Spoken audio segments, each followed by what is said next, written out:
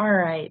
So thanks for joining us on our first web series for District 11. I haven't come up with a catchy name yet, but maybe something will hit me over the next couple of months. But I really wanted to put these webinars together for all agents to help y'all strengthen your 4-H program and grow your 4-H program.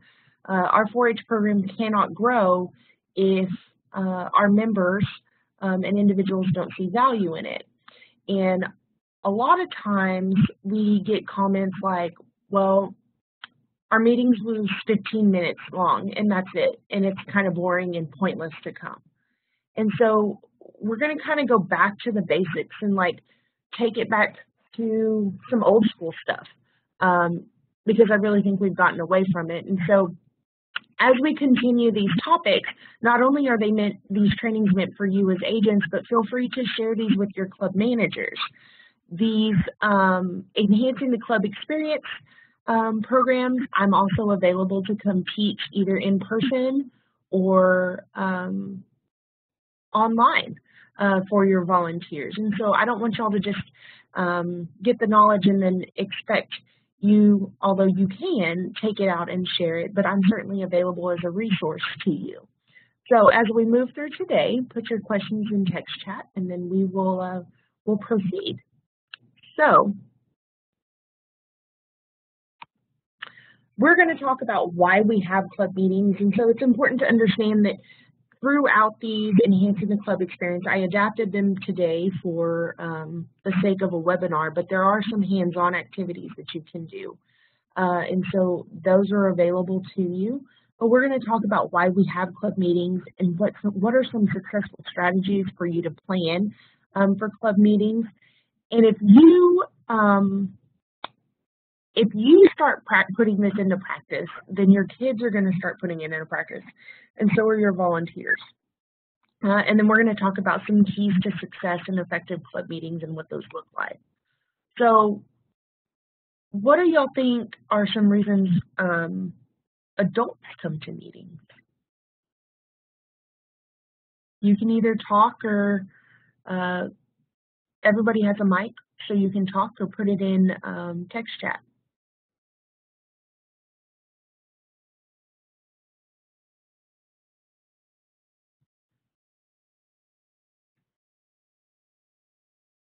So I think some of the reasons I think adults come to meetings is to make sure they get the information, right? To get the information, and they come for business. They come to make sure they can handle business, okay? And because they want to know what's going on. But why do our kids come to meetings?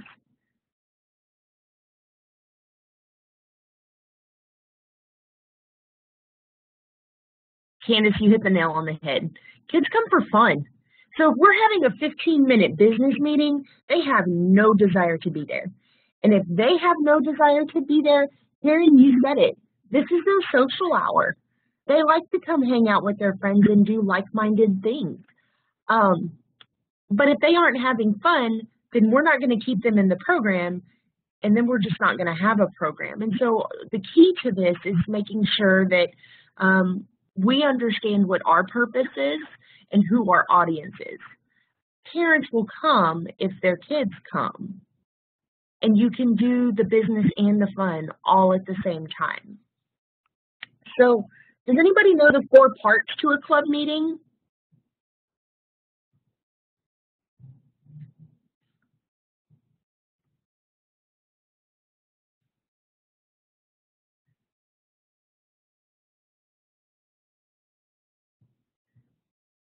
Candace, what's one of the 4 parts?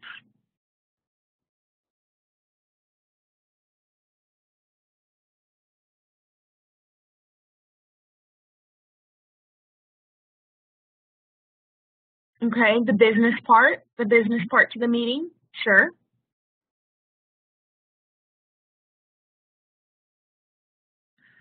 So the 4 parts to the meeting are the inspiration, the program, the business part of the meeting, and then the recreation, the fun. And if you notice, they're in that order for a purpose. So inspiration normally kicks us off and gets us in the right mindset, and helps us to remember our purpose and why we are the largest youth development program in the nation. Our program is somebody who's going to provide some education. And I say someone because it could be a youth, it could be an adult, it could be a guest, it could be a youth just wanting to talk about a new experience that they had. Maybe we had some kids go to Texas 4-H Congress and they want to share about their experience. And not just like a 5-minute, yeah, I went to Congress, it was fun, but really kind of something to get them engaged, pictures, things like that. And then we have the business meeting, which is why the parents are there. They want to know dates, times, who needs to be where, what my responsibilities are, etc. If you have kids, you understand what I mean when I say that.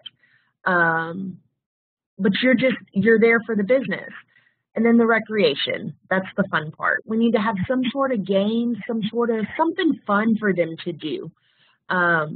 Maybe it's a fun community service project. Maybe we do a fun service learning project where they don't even realize that they're learning something. But we need to have something fun. And when we talk about this, here's some time breakdowns. And so I know I went through some of this in May, but we've had some new hires since then. Some of you weren't there and able to join us. But the inspiration is 5 to 10 minutes. The program is approximately 15. The business is 15 to 20 minutes. It should be no longer than 15 to 20 minutes. And then the recreation is 15 to 20 minutes. And so if you add that up, a 4-H club meeting should be no longer than an hour, unless it's a party or something significant and something that was discussed previously. It's important during that business meeting that those kids are running the business meeting, and really the kids should be running every part of the meeting. And I'm going to go through some tools and resources that we've created for you to help hold yourself accountable and hold those kids accountable. If they have ownership in their club meetings, then they will get it done. But you've got to make sure that they have some ownership in that. Because if they're just showing up for the sake of showing up, then what's their true purpose? We're trying to teach them the important things about a business meeting and what those parts look like. So we plan for a multitude of reasons. Just like we plan our work, they need to plan their meetings. And so each job or officer has a very specific role. It ensures for a balanced club year. Maybe, so we don't have 14, or not 14, that's an unrealistic number. Maybe we don't have 4 food and nutrition programs, so we can spread that out. It lets families see what's planned, so they can get excited about what's coming. And it allows for preparation. And so we don't look like we're running around like a chicken with our head chopped off to the public, but sometimes we are, and that's just part of it. And then the last reason is really we can assure that this is what the membership wants. The worst thing we can do is decide for them. How many of you do that with your councils? And be honest. You're scrambling. You're going to just do it for them because it's easier.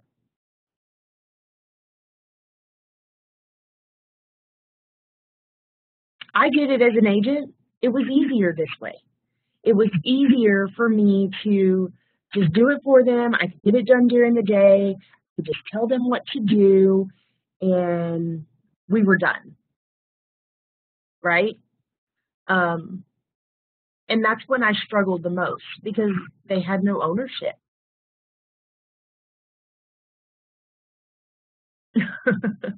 Well, it's okay. Ideas can backfire, but and maybe they don't go the direction we think they need to go, but they can certainly go in a different direction, and maybe that's the direction we need to let them go and not be so type A. Yes, I said it. We hire individuals who have a tendency to be type A, a little bit controlling or a lot controlling, and planners, right? Very detail oriented.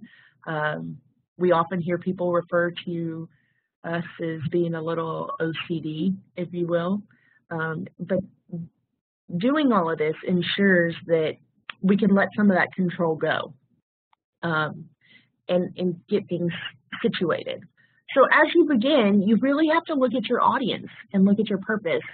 And I thought that what was really cool was Norma Munoz in Nueces County was sharing with me that she was planning for a meeting, and a lot of times they just hire a caterer or get sandwiches brought in for lunch or something, something simple. But she tried a new caterer, and the new caterer that she hired really wanted to know who his audience was, because he wasn't going to provide food to a Healthy South Texas meeting. And so he created the menu around the purpose. And I think if we take that into consideration, if we help them plan things around who they are, what their ages look like, we'll have more success. There's no sense in going to a shooting sports meeting talking about food and nutrition. The correlation is very slim.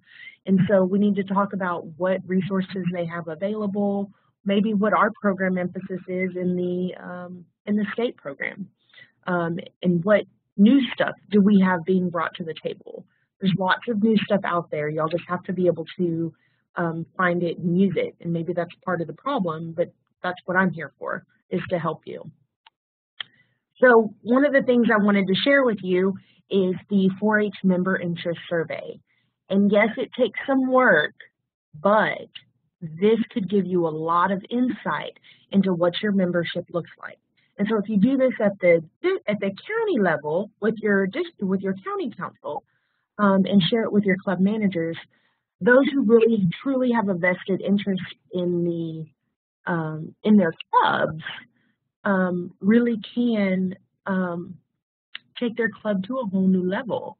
And so you'll see here, they want to know about what they want to learn. They want to know about community service projects. They want to know about what you want to do to have fun, the recreation part of the meeting.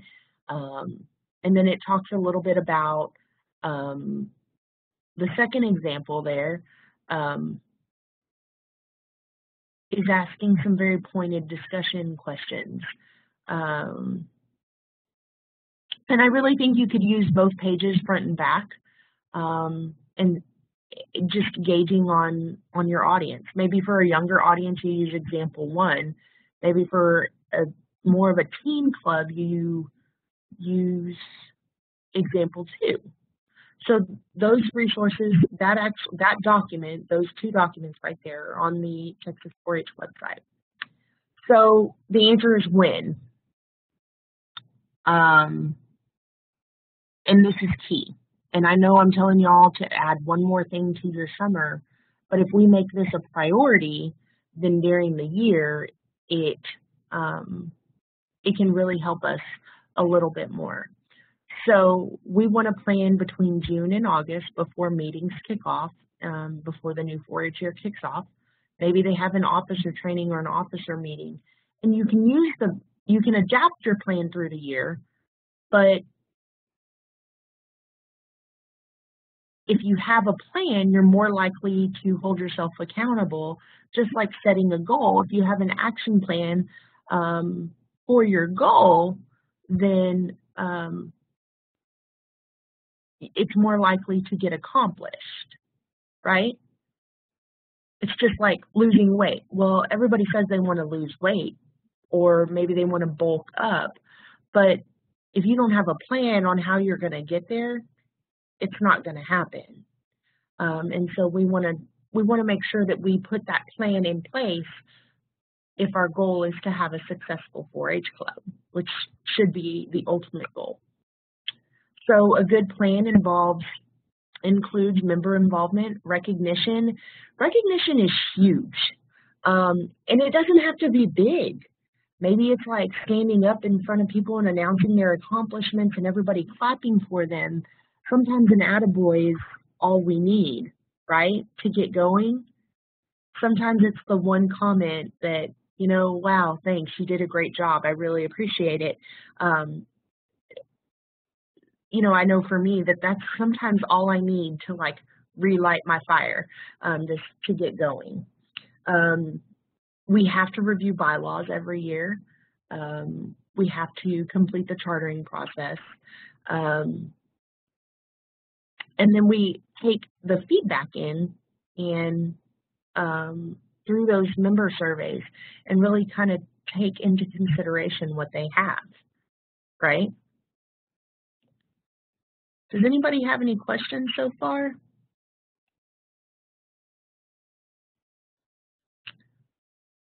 So this is a big goal sheet is really all it is. And so we want them to sit down, maybe it's the officer team, maybe it's the entire club, depending on the size, and establish their goals for what they want to do. And here it tells you, in the second box, it tells you who's supposed to do what part of the meeting.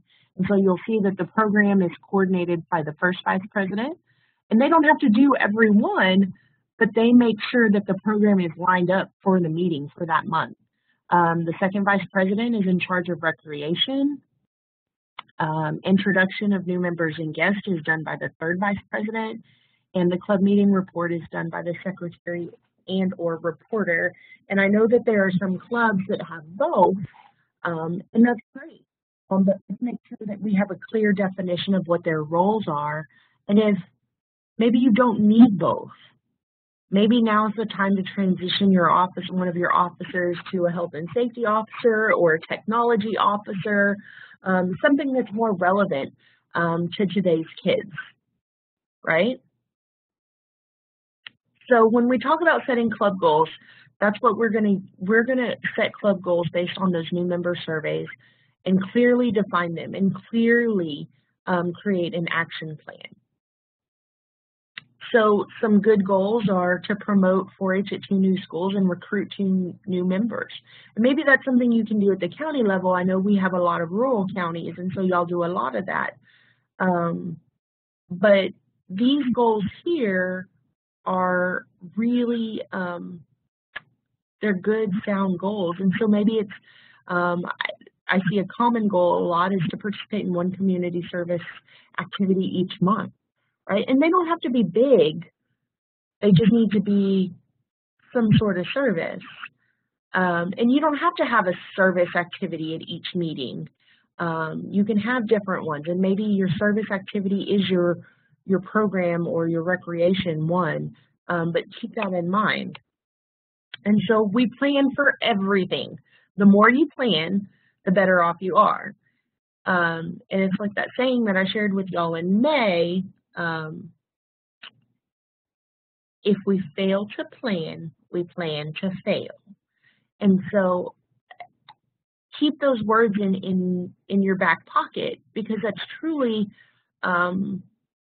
where we are. And that's why we plan, that's why we do program planning in advance, as far advance as we do it, right? Because we have to plan our year and figure out what we want to accomplish as professionals. Well, it's no different than with our 4-H club. And so we plan the time, the date, location, who's going to do the inspiration, who's going to do the program, business meeting. Maybe there's some things in your business meeting you know that are coming up every year. Your county fair, your county stock show, an annual community service project that y'all do, the recreation, or maybe y'all do some Clover Kids activities. The opportunities are endless. It just depends on what you want to, or what that club wants to accomplish in that year. So this is an example of a calendar. And so you can see here that there's a lot here for them to fill out. But if we all fill this out together and everybody gets a copy, then we're better off because it holds everybody accountable. And not that we're going to poke and say, oh, you didn't do your job. We're just, if people know their job, they're more likely to follow through with it. And so if we fill this out way in advance, like in August, then we're better, we're going to be better prepared as the year continues. And so you'll see there they have the inspiration, who's going to do the pledges, what program and or speaker are you going to have, and this will help that first vice president know who's supposed to be there. If y'all are going to have any type of refreshments, not saying that you have to, or if you have any type of special event, field trip, or community service project.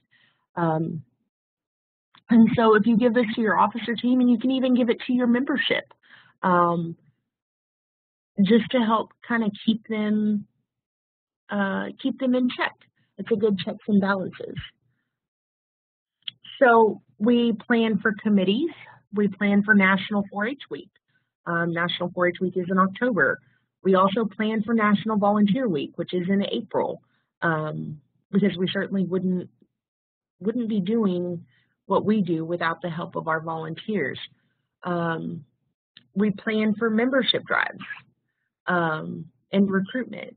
What do y'all do to get new members? What do y'all do now to recruit new members? Anybody?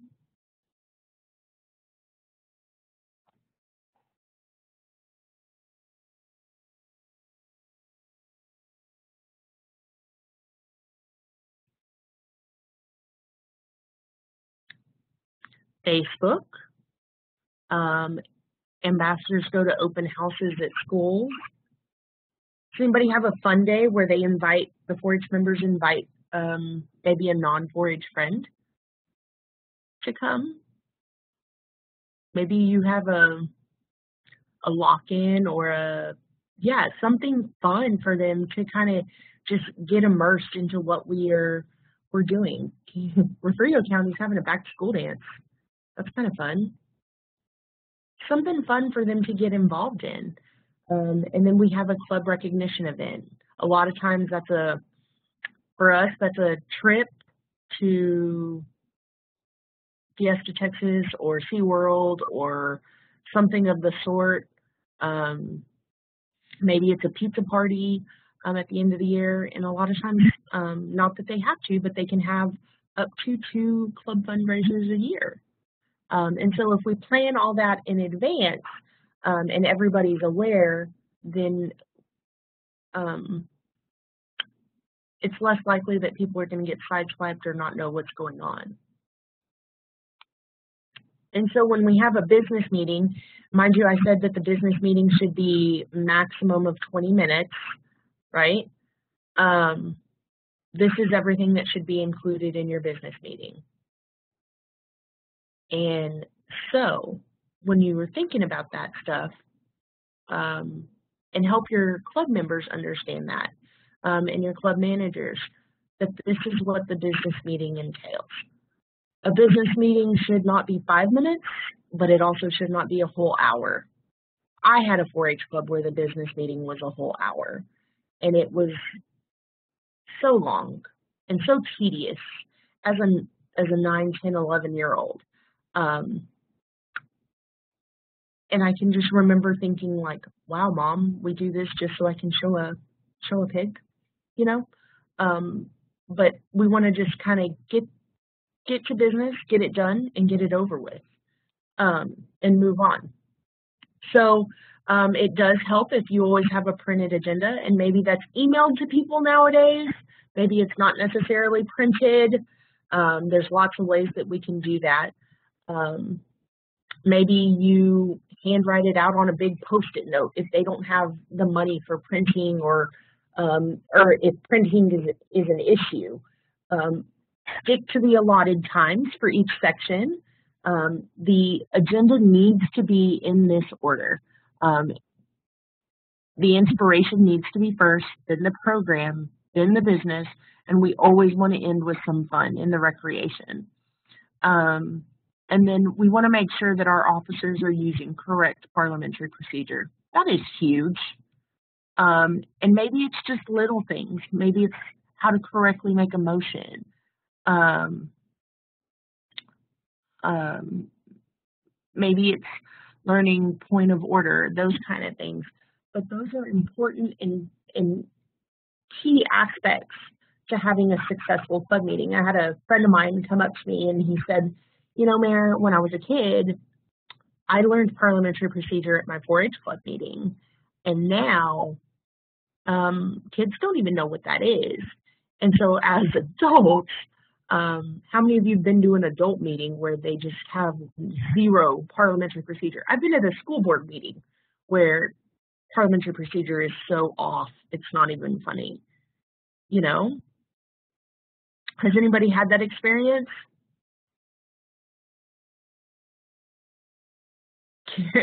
Karen, yeah. And it's a little nerve-wracking, frustrating. There's no order. It's you just get frustrated and don't even want to be there, which completely ruins the purpose for that meeting. And so if we can train our officers to make motions correctly and to go through the correct order in the agenda, we'll be better off. So once the planning is finished, you can create a club handbook. And it doesn't have to be fancy or anything. Maybe they get a copy of the calendar, a copy of the contact list. But if we can set them up and ensure all that and give them all the tools that they need, then the members really truly can run the meeting. I've had so many kids come up to me and say, well, I bring the meeting to order and then the club manager talks. Well, the club manager just talks because there was no planning involved in the front end. And so we want to make sure that we are planning and communicating and then certainly celebrating our successes. Because recognition is key. And maybe it's a sticker, maybe it's a pencil, maybe it's, I don't know, maybe it's a drawing or something of the sort for those that come, you know, to the meeting. But we certainly want to make sure that we are highlighting our successes. So when we, just like we do in extension programs, it's really important for us to follow up, right? It's important for us to evaluate our programs in our 4-H club meetings.